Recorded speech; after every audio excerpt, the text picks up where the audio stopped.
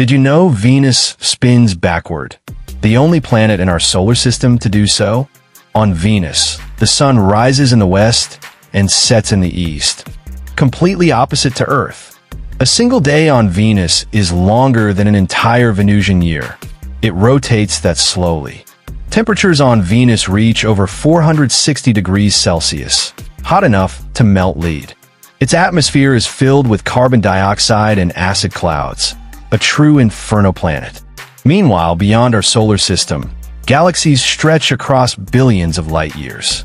Some galaxies contain hundreds of billions, even trillions, of stars like our sun. Each one of those stars could have planets, moons, and maybe even life. Our Milky Way alone has more than 100 billion stars spinning slowly through. If there are trillions of stars and billions of galaxies, are we really alone? Let me know in the comments.